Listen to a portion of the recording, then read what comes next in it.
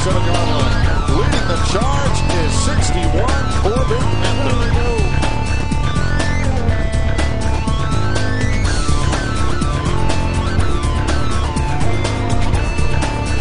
There goes Austin. Austin Schuler, he's got a first down. Myers back to throw, running for his life. Pass pressure down the middle, and it's going to be intercepted. There's Matthew Manley on the pick. Back around the left side, 35-40, 45-50. Manley, 45-40. Oh, Matthew, go!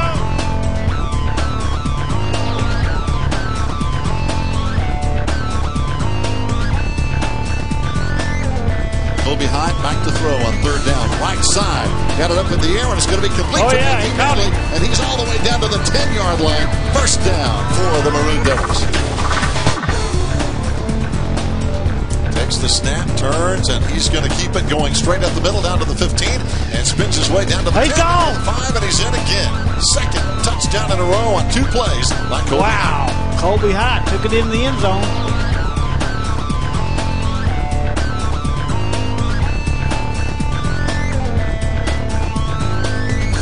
Hands it off to Hosway. Hosway breaks it up the middle for Hosway. Off to the races. Hosway Otero takes it into the end zone. Touchdown, Swain County and Hosway Otero. Whoo-hee!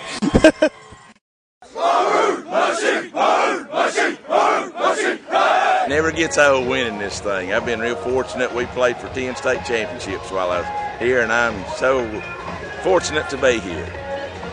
And our community, what a great turnout today, and it's just an unbelievable day for Swain County.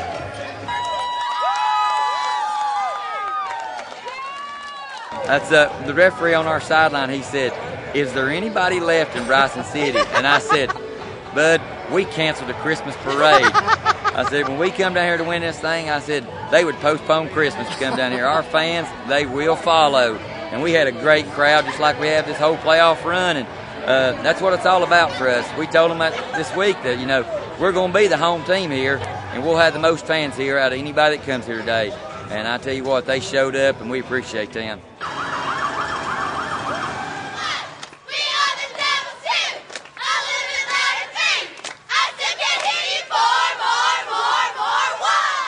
Fight our guts out for the entire playoffs, all 5 games, and it was no different today. But I tell you what, bottom line, it says a lot about the character of these kids and the fact that, you know, a lot of teams would have mailed it in last week. A lot of teams would have given up this week when we got tied back up. But we just kept going and kept making plays, and it's just a credit to them and their work ethic and what the rest of these coaches have done this year. Down, 5 yards to go. Ball at the 17-yard line of Swain County. Big play in the game. In fact, they have put Ramirez out there. We'll have to see whether it be a fake, but if not, they're kicking a field goal. 34-yard attempt, kicked it right into the back of the line, and that's a live ball. And Ramirez gets his hands on the back of the jersey of Jared Turbeville, and Swain County, I don't necessarily know that you call that a block because the kick never really got airborne. No. But that's a huge play for the Maroon Devils. It turns the tide.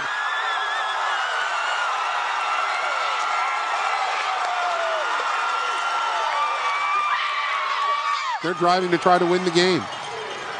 Hyatt down the seam. 2 guys are there for Aiden. Gribbed it, but a great catch made by Manley. Oh, Matthew Manley. Outstanding. I mean, fingertip grab. He's been one of their playmakers all season long, and in the biggest game of the season, he comes up big on that particular play. Great poise here by Hyatt. Not a whole lot of pressure. Great ball. Well, and Manley gets behind both defenders. I was going to say, he places it only where, see, the safety was there to make a play. He didn't find a receiver, but he saw the ball over his head, but he placed it where only his guy can catch the football. It's unreal. It's just the greatest feeling in the world. There's nothing like this right here. And winning on my dad's birthday, I mean, that just makes it that much better. 3 to play. 3rd down and 6 for the Maroon Devils. Hyatt keeps on his feet to the 10, to the 5. Another first down for Swain County.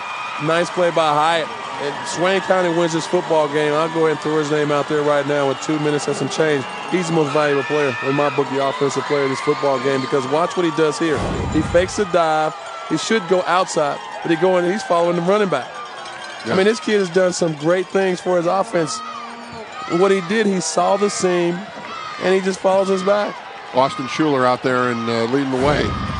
And that keeps the clock moving. The ball is at the 5-yard line. 1st and goal, Swain County. Give us Joe Schuler, touchdown. Austin Schuler is second in the game. This one from 5 yards. And Swain County, with 2 minutes and 20 seconds to play in the 4th quarter, has a 6-point lead at 20-14. Well, that was one of the best ones I've seen in a long, long time. I really congratulate the team, the coaches, and the community. What a great ball game. I don't win easy, do you? Nothing's ever easy, and I tell you what a ball game. Aiden Griffith, they are a great football team, and we earned the state championship. This was so tough, and it could have gone either way at any time. And our kids, just for so long, they just endured, and what can you say?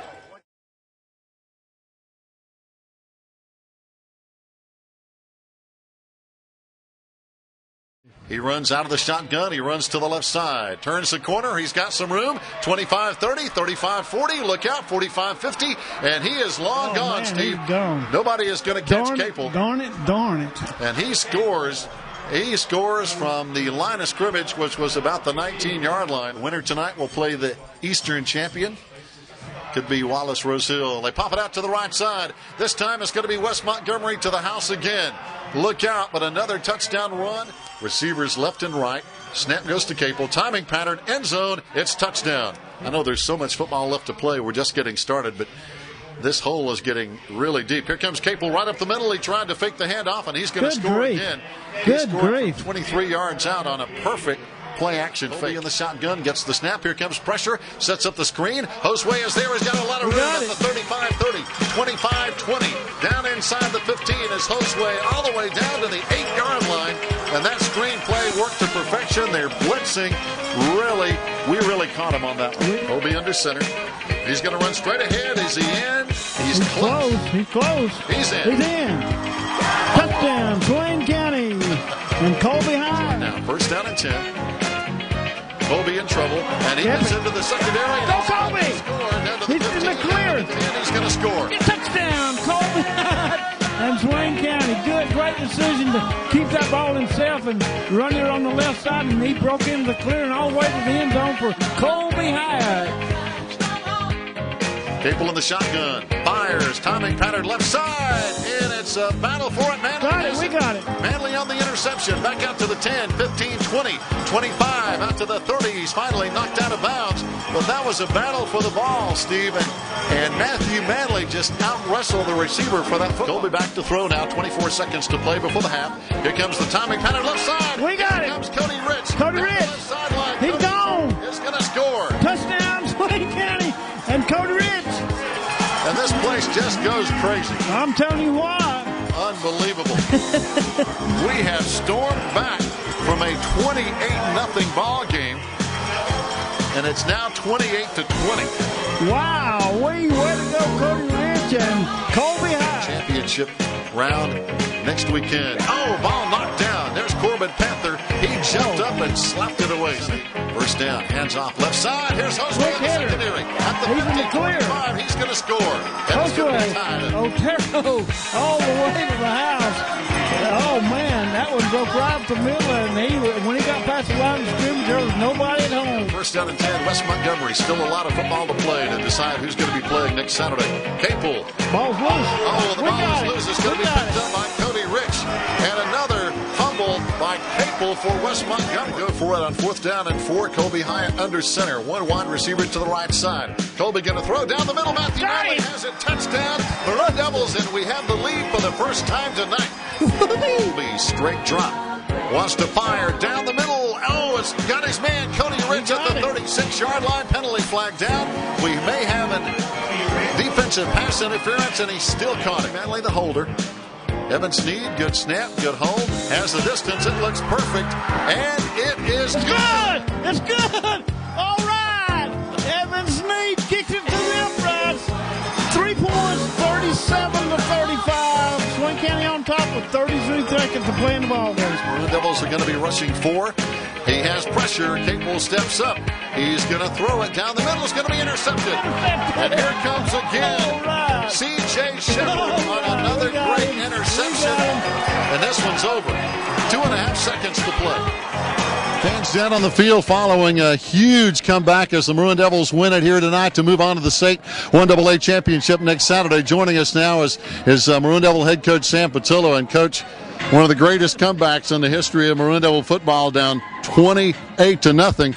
Our guys really never stopped believing, did they? No, that was a kiss from one of my former principals. I don't know if it ought to be on the news or not.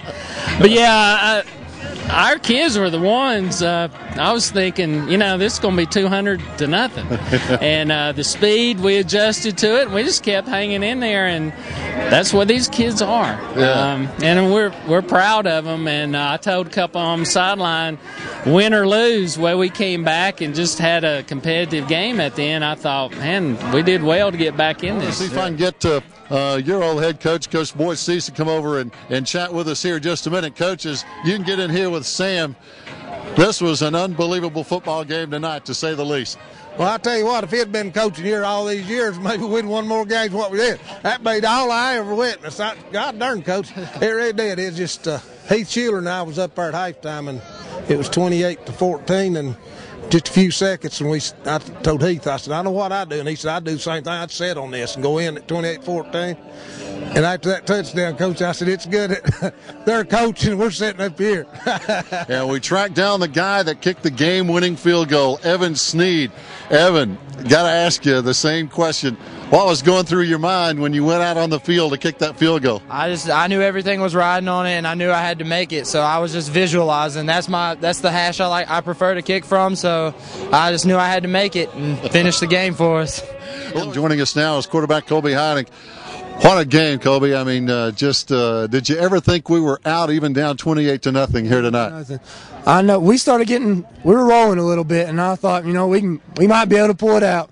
Then we got to after halftime, and I knew it was going to happen then. Yeah. What do you think was a turning point in the game? I know there seemed like 25 turning points, but in your mind, what was the real big play in the game for us, you think? Josue broke that long run. That broke them right there. Yeah. That's what broke. That's what we talked about all week, was their breaking point, and that was it right there. Yeah.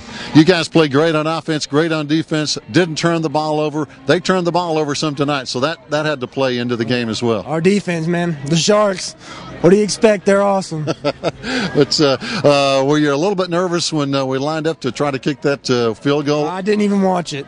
I had to close my eyes. I couldn't even watch it. Well, I tell you, I think everybody in the stadium was holding their breath, but what a feeling it is to go play for the 1A state championship next week. It's awesome. I never felt like anything this before. Well, Colby, congratulations. Great game, and hey, we'll be down there next Saturday, and good luck. Thank you. All right, Colby Heineck, quarterback for the Maroon Devils fans. We'll have more in just a moment. Lee Patillo recognized as the most outstanding offensive player. The outstanding defensive player, Austin Schuler. They've got those flipped. Patillo's the defensive player. Schuler is the offensive player, and your game's MVP will likely be Colby Hyatt. They switched him. Yeah. Ladies and gentlemen, the most valuable player for this NCHSAA state championship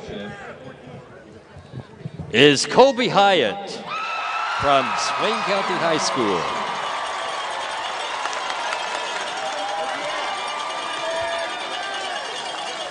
Well, Colby Hyatt did enough. I shouldn't say he did enough. He did it all. He came back and made something happen for his football team. He picked up big first downs. He's making plays. He had a big, huge impact on the game. Just a dynamite throw in that spot there when he found Matt Manley. That led to the game-clinching touchdown. 2 of those touchdowns scored by Austin Schuler.